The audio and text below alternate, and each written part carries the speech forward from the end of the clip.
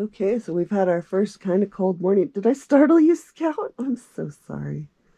So we set up our little heater, and of course the dogs are all gathered around it like it's a fireplace. Homie? Homie? Homie?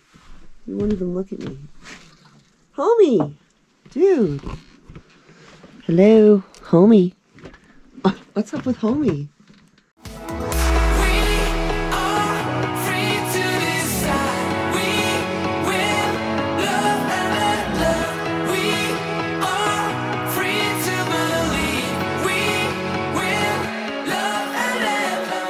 So this is my 2,600 gallon water tank. So I've had a lot of people say in the comments that we should dig a well. And yes, we have already thought of that. So because of where we live out here, we're so close to the Grand Canyon that they no longer will issue permits to dig a well. And not just that, but the depth from this exact spot we're at is 3,500 feet to the water table. And it goes through a lot of rock. So the size rig that they would have to have out here to dig would not only be way out of our price range, but I don't even think they could get down our roads. We would have to put probably $100,000 into the main road just so they could get it out here. To give you an idea, our local gas station has 2 wells. The guy owns them and had them dug long ago. And he had a company come out and re-drill one of the wells that had collapsed. And that rig was there for over 3 months, running 24 hours a day with a crew of 20. Now that's not cheap. And the size of this rig, it was massive. I mean, it only can come in on paved roads, you know, like this is a massive, almost like a giant oil derrick or something. I had never seen a drill rig that big just for doing water. And yeah, like I said, 3 months running 24 hours a day with a crew of 20 guys. I mean, that's nowhere in our price range ever, not for an individual landowner. I mean, what would that be, $500,000 or maybe $1 million? I mean, that's a big operation. So I hope that answers some more questions, some for the viewing audience about the water tank and why we're doing what we're doing. Yeah, and one thing that's never been a problem out here is water. I mean, we always could have hauled water the whole time if we had, you know, figured a way to do it. And we also can, you know, pretty much always have water delivered. So I've never had to restrict how much water I use.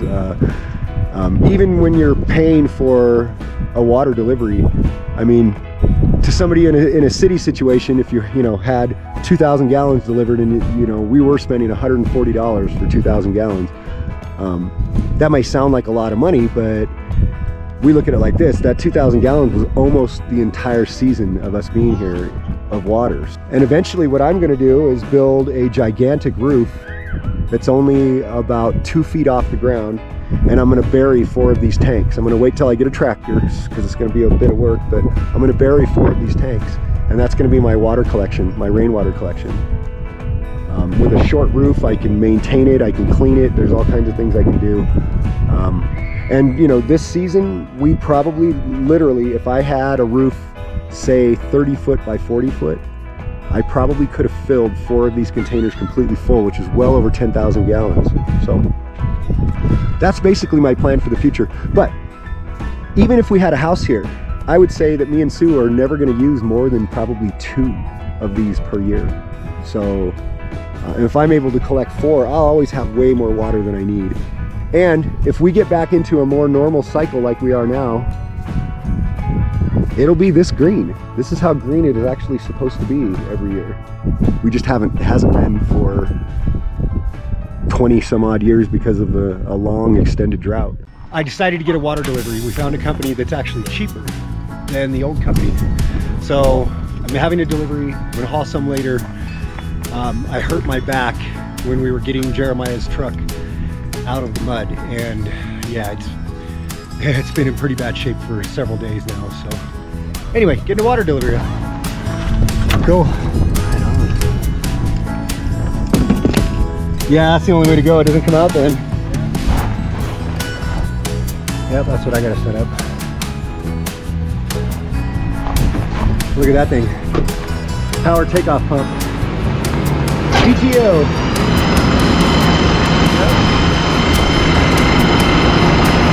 Look at that.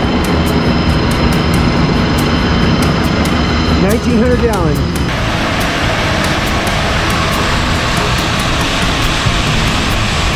Yeah, this should just about fill my tank. I had about 350, 400 gallons in there, so this is gonna be 1,900. So yeah, it should bring us up to somewhere around here. I mean, that's almost all the way. That's probably all of the water I'm gonna need for the rest of the season, because I like to leave, by the time we take off, it'll be about this much. And I like to leave it about that full. One, it pretty much never freezes. I mean, that big of a thick of a chunk of water takes a long time to freeze, and it heats up every day when the sun comes out. So I mean, this place, even in the winter time when this place gets down to single digits at night, it is still in usually the low 40s during the day, and then the sun shines on this in the winter. There's not very many clouds, and so like right now the outside of this is probably 130 degrees, 140 degrees. So what's amazing though is algae does not grow inside these tanks as long as you're using the water. I must have had over 600 gallons left, because he brought 1,900 gallons and we pumped all of it in there, and I was up there on the ladder and it is literally full to right here in the cap. That is so awesome. It is such a good feeling to know that this thing is completely full. And I already know the amount of water we're going to use the rest of the season, probably be about this much. We're going to still be here for another month and a half at least. And that's doing lots of laundry, and that's going to be washing the rigs. I need to redo the treatment on the outside of the RV. I'm going to have to do some pressure washing. I'm going to pressure wash the Razor, and I'm going to pressure wash the Navigator to get all the big mud off of them. So I've got plenty of water to do that now. And the great thing is when the tank is this full, the pressure that comes out of this hose, it has a really good water flow. I've measured it. It's about 3.5 gallons a minute, which is not bad for a garden hose. I mean, it's not super high, but it's a lot more than any faucet in a house. It's awesome. I've got really a good water setup here for the rest of the year, and I could haul water anytime I want. I mean, if I want to leave this thing completely full for the season, I can take one of the totes and I can throw it in my trailer even after Aja's taken off, and haul it down and fill it up and just keep this thing full if I want. So I'm not sure what I'm going to do. I probably won't. I'll probably let it go down to half full, let it sit that way for the winter, and then when I get back, put fresh water in it just like I did last time. So, and to refill it when I get back, I'll probably haul water then, because I can only call the guy out when he delivers 1,900 gallons. That's the minimum for us. And my tank was at this level this morning, so which means that's probably, I'm guessing, about 500 or 600 gallons. So that means I have to be down this far before I can call them, or else I'm going to be paying to pour some of it on the ground, because that's exactly what they do if there's extra. They just pour it on the ground, because they don't take their trucks half full or partially full. That makes them unstable. Nothing like a nice secure feeling of having full water tank. It's so weird to feel this part, and this part's cool. We have a sword for the party coming up this weekend, and look at how she reacts to this sword.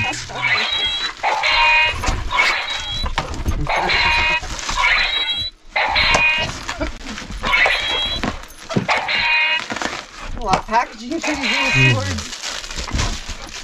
Yeah. You like that, baby girl? I want to get the other one out so we can duel. This thing's ridiculous.